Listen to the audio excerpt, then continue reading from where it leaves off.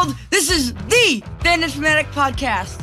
I'm Parker Gerlecki, a.k.a. the Fan and Fanatic, and with me as always is my broadcast partner, Dad, a.k.a. Ryan Gerlecki. I've got a passion for all things sports. So, on the Fan and Fanatic Podcast, we'll talk to anyone and everyone from all over the world of sports who will sit still long enough to answer my questions. that's right. Now, as a result of complications from severe brain damage at birth, unfortunately, Parker will never be able to physically play sports. But that cannot and has never stopped him from loving everything about sports and dreaming of a career in broadcasting. So each of our guests graciously gives of their time on this podcast to invest in Parker's dream and to help him be part of the sports world he loves so dearly. Now, let's play ball!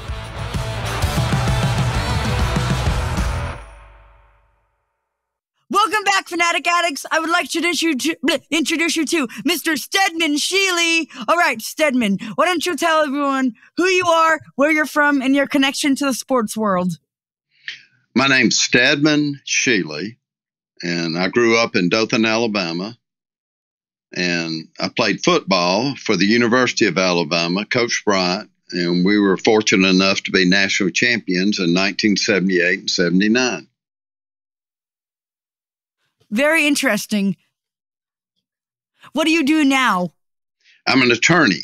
I've been practicing law for almost 40 years, all over the state of Alabama. I'm a litigator. My father is an attorney, actually. Yes, I am. Great. And a litigator.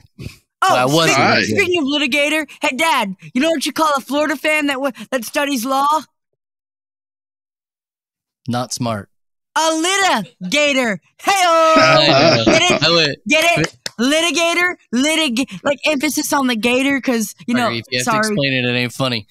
Anyways, I went to, let me follow up on that, because I went to law school at Florida State University, and we had a lot of people who would do their undergrad at the University of Florida, then come to law school at Florida State, and they actually had their own little group, and it was called the Litigators, to maintain their identity in Tallahassee. Mr. All Steadman, right. it just so happens that we have a mutual friend who connected us. We do. Yes. J.W. Hodge. Yes, he's a friend. He's a good friend of mine. He's a great guy, and we call him the barefoot punter. It also happens that he's made several appearances on the Paul Feinbaum show. Do you know who Paul Feinbaum is? I do. He's a personal friend of mine too. Great. Anywho, enough about those people. We're here to talk about you. So, what took you to Alabama?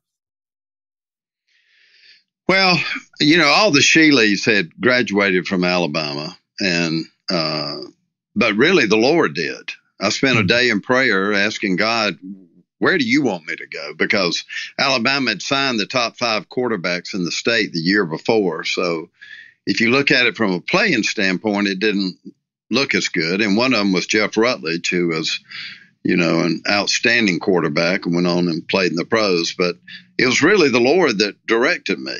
And what's interesting is I'll never forget, I had Doug Barfield, Auburn's head coach, in my living room, Vince Dooley, Georgia's head coach, outside, and Coach Bryant called.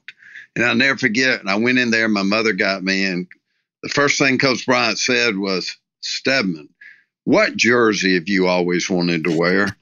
And, of course, I mumbled around, said the crimson, and he goes, well, what's your problem then? He said, if you'll commit, I'll come down and personally sign you. Well, I didn't commit, but I did pray. And Coach Bryant did, and God led me to Alabama, and Coach Bryant came down and personally signed me. And back then, he didn't do but a couple of people a year. Wow. And it also happens that you hosted Coach Bryant's weekly radio show. Is that right? Well, it was this TV show. It was called TV show. It was called the Bear Bryant Show. And I hosted it as last year. I was a 24-year-old kid who was also coaching while I went to law school. And if you look at 315, I don't know if you've ever, maybe you can Google it, but that's when Coach Bryant broke the record. But I'm the guy right beside him with headphones. I had the most powerful non-paying job in America.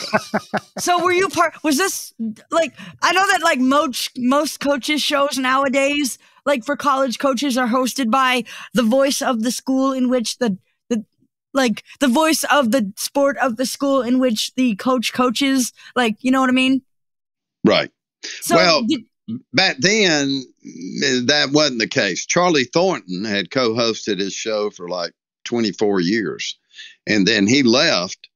And then I was, a graduate assistant coach. And Coach Bryant came to me and said, "Hey, I want you to co-host a show with me." And I said, "Okay."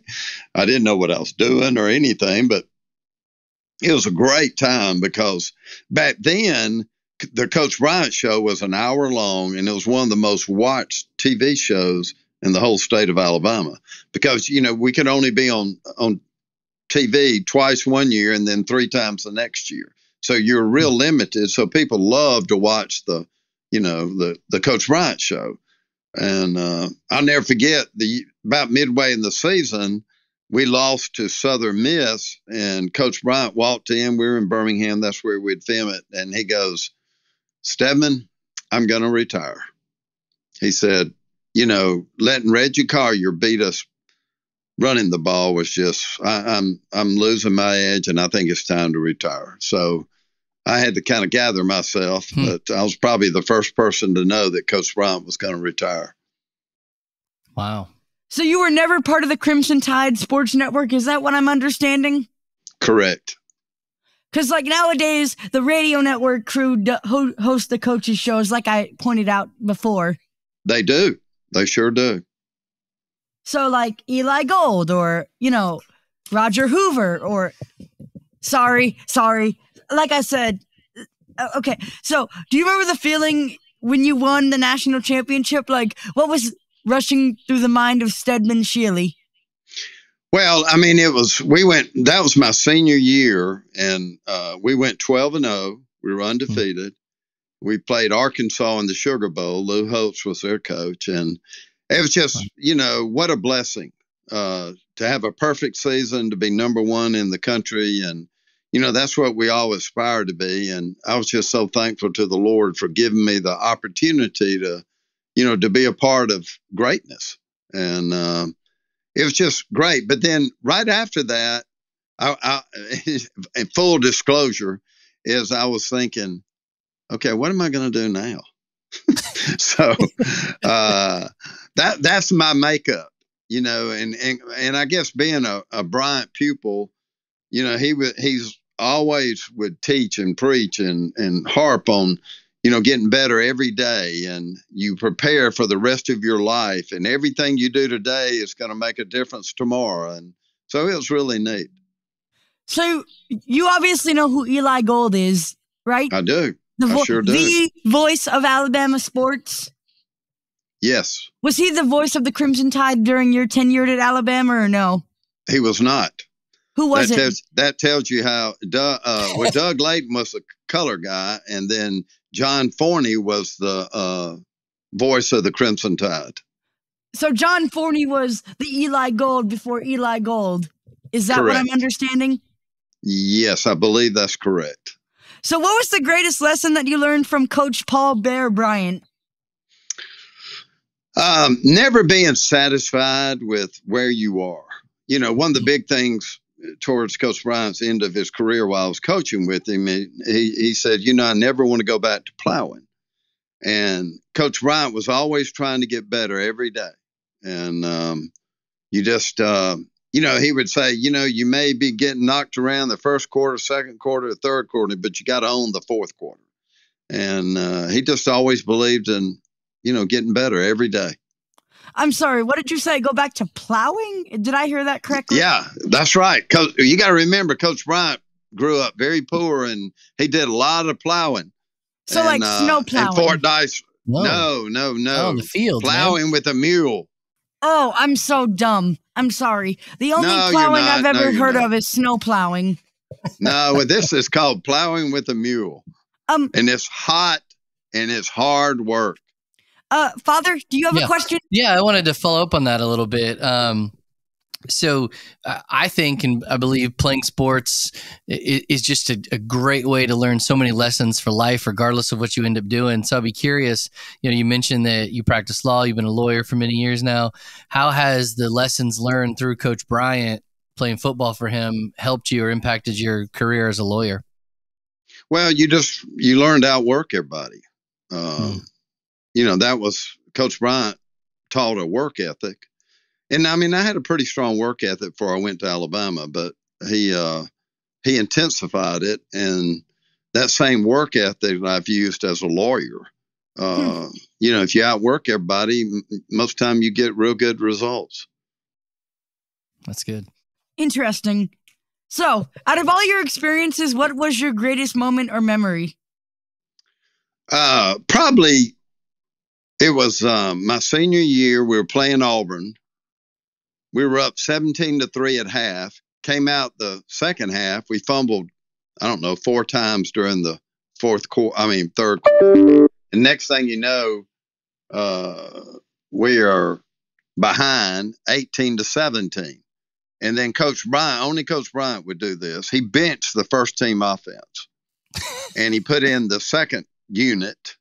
We were really units, and they went 3 and out. He put us back in with about 12 minutes left in the game, and we marched at 82 yards, and I was able to score the winning touchdown and the 2-point conversion, and we went on and won the ball game. And it just so happens that my mother is an Auburn fan. Her whole family has been tailgating there since, I don't know, was it before the Punt Bama Punt Day? Was it the Punt Bama Punt era or way after that? I don't think your mother's that old. Oh, no. My grandparents. Oh, your grandparents. Okay, it'd be your. Sorry, you're probably, I should have been more clear on that. My bad. No, I think you were clear. I wasn't.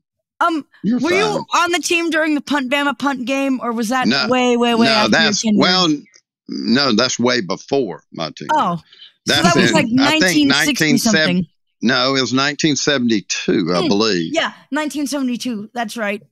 But I'll never forget. I was shooting basketball, listening to the game on the radio, and I couldn't believe it. I was devastated. Yeah, I remember reading about it in one of the books I have, or magazines, I guess.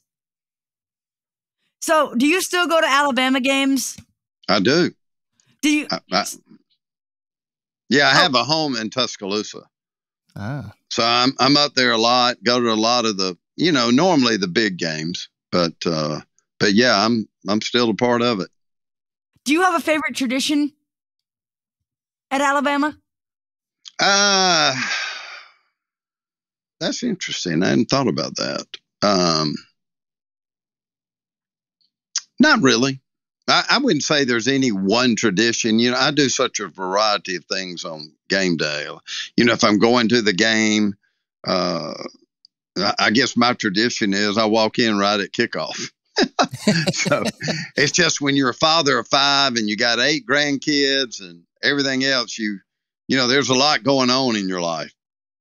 So I'm going to tell a quick story.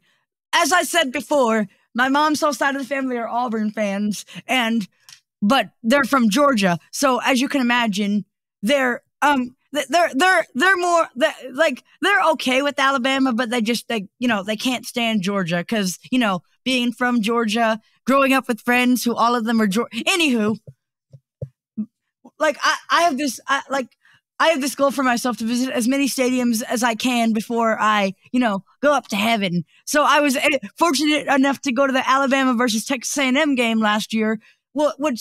So one of my grandfather's clients / friends is a Texas A&M fan, and he got tickets to the game, and he gave us those tickets. Anywho, so my grandfather, my grandmother, and my brother, we all went down to Tuscaloosa for the game, and and it was so fun.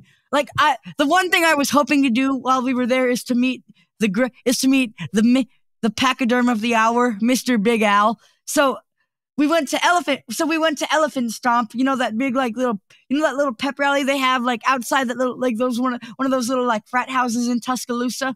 Elephant Stomp. Right. Anywho, that's right. And and the people in front of me like let me like cut in front of them so I could I did I took several pictures. So then fast forward to the beginning of the game, like about no, not the beginning of the game, like about like mid pregame festivities, the $1 million band was about to do their thing, and all of a sudden I see Big Al in a like come out in a drum major uniform, and I'm like, oh, that is the cutest thing in the world. We need more mascot drum majors. So, which brings me to this question: what is your opinion on Big Al's pregame drum major routine? Do you like it? Yeah, I think it's great. I think it just adds to the flavor of the game and the day and the festivities. And, that's just a part of it. So you obviously know who Tony Giles is, don't you? I do. The voice of Bryant-Denny Stadium. First, I'm going to give you my impression of him if you don't mind. Hey, great. Jalen Milroe's pass complete to Jalen Waddle for a first down. Alabama. That's perfect. Sounds great. Jalen Milroe's pass to Jalen Waddle complete for a touchdown. Alabama. That's even better. Joseph Bullifus out to kick a field goal. The kick is up. It's good. Joseph Bullifus up for the extra point. It's up. It's good. Okay, anyhow, sorry. I just wanted to get that out the way. Okay, so, back to you. What is your favorite stadium that you visited as a fan? Kyle Field. What about your favorite stadium that you played in? That's where A&M plays.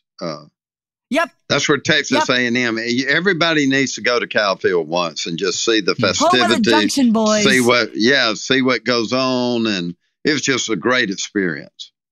And it just so happens that one of our previous guests, Audie Stein, do you know who that is? I know of him.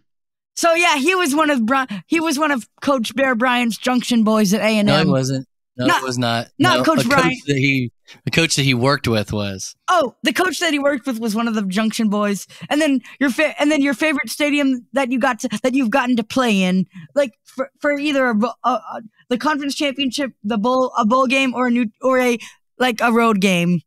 I would say New Orleans is. We played in 3 straight Sugar Bowls, but I love the atmosphere down in New Orleans at the Sugar Bowl.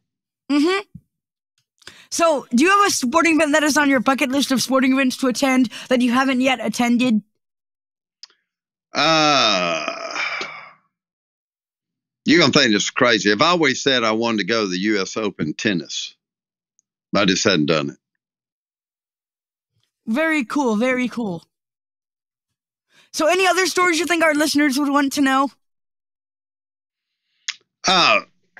Yeah, there's the neat thing about Coach Bryant is he not only prepared you for a national championship or to play, but he also prepared you for life. And he was the best at, sharing stories and getting us ready and so many things we went through. He would just, take it a step further and say, what are you going to do when you walk into work and you got a pink slip on your desk? Then you go by the bank to, see how much money you got in there, and your wife's taking all your money out of the bank. And as you're driving home feeling sorry for yourself, you see smoke coming up and you realize your home's on fire. He says, what are you going to do? You going to quit, or are you going to do whatever it takes and pull yourself up and overcome adversity? And then the other thing that's so neat about Coach Bryant is one day we were coming out of staff meeting and Coach Bryant and I were talking, and he goes, Steadman, you may not realize this, but I bet you I pray more than you do. He said, because there's never a time that I don't see somebody less fortunate than me that I don't pray for them. And that's kind of a neat side of Coach Bryant that, most people don't know. And he was something else. And he was tough. And he really tough.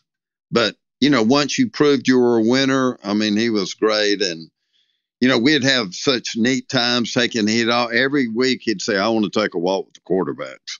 And then he'd tell us stories, and it was just a lot of fun.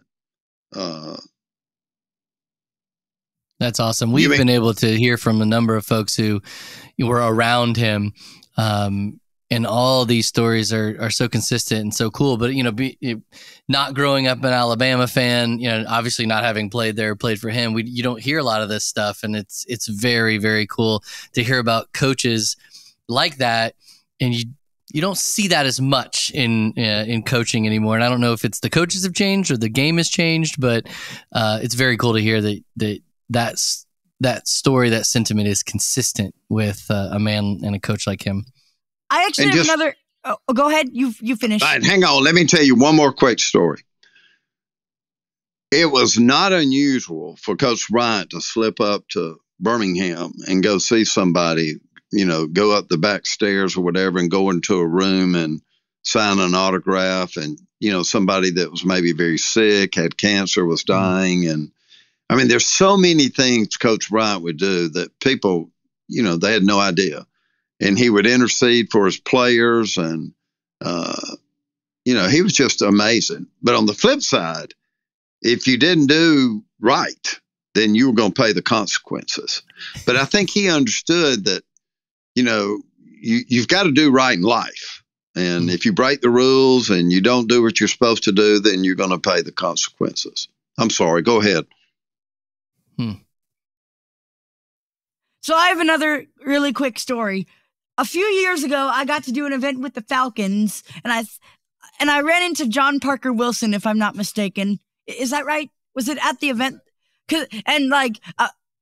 Me being a young, clueless Auburn fan, not knowing that he went to Alabama. You were like 4 years old, too. You were like 4 years old, and you did know he went to Alabama because we told you. Hey, all right, let me finish. Okay. Anywho, so I go up to him and I say, War Eagle. And then he says, man, that's one of the harshest insults I've ever heard. Or is that right? Were those his words? Well, yeah, because that's how the story went. You were only about 4, so really young.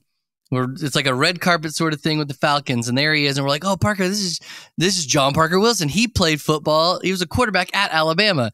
And your response to that was to say to him, "War Eagle." Wait, come on, Parker, what's going on? Wait, Dad, was Julio Jones on the team at the time? No, he was not. No. I mean the Falcons, not Alabama. That's what I just said. No, he was not. I know what you're talking about. Because, it would be so cool to get, either of those guys on the podcast. On this podcast, we are all sports fanatics. So the last question we ask, as a fan, what do you think is the all-time greatest moment in sports? I don't know. The first thing that comes to mind is Michael Jordan, playing for the Bulls and some of the unbelievable things he did. I don't know why that comes to mind. That was incredible. Good answer. That is a good answer. Thank you so much, Mr. Steadman Shealy. All right, fanatics. I hope you enjoyed this week's episode of The Fan and Fanatic. Thank you for joining us, and thank you for all of your support. Don't forget to follow or subscribe, or whatever your podcast app says to do. And you can follow us on Facebook, Instagram, and YouTube. For my broadcast partner, Ryan Grelecki, this is Parker Grelecki saying, Game, Set, Match!